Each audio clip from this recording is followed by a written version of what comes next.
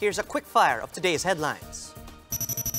The new Forbes list of richest Filipinos is out. And this year, it saw a dramatic reshuffle after 5 tycoons who have frequently made it to the list passed away.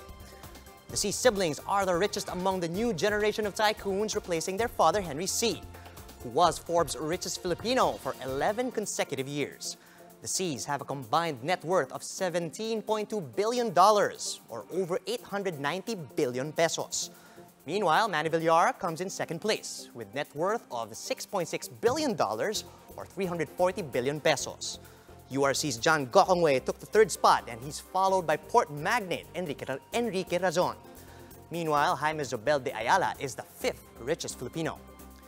Philippine Airlines Lucio Tan took the 6th spot, while Jollibee's Tony Tan Kak Kyong is at number 7. San Miguel's Ramon Ang ranked 8th, and the T siblings are at 9th.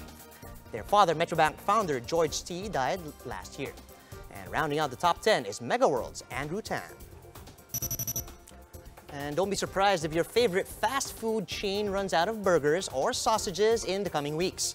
That's because some provinces have started banning pork meat from Luzon because of the ASF scare.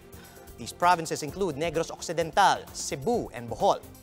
Meat processors continue to appeal to the government to clarify the guidelines for permits that will allow the entry of hog products into these areas. And the Bureau of Internal Revenue shut down an offshore gaming operator in Eastwood, Libis, Quezon City for failure to pay taxes.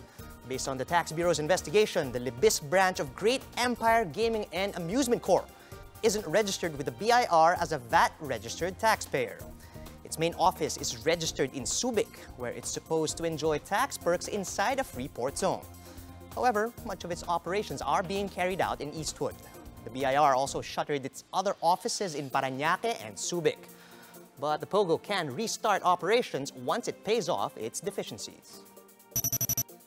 Yung buwis na sinisingil namin sa kanila lahat, sabi nga po namin, we are estimating na we should collect around more or less 2 billion a month na withholding tax sa compensation. Naglaps na po yung the period within which to comply. Medyo matagal-tagal na rin po yung binigay namin grace period sa kanila. So we have no recourse but to really close.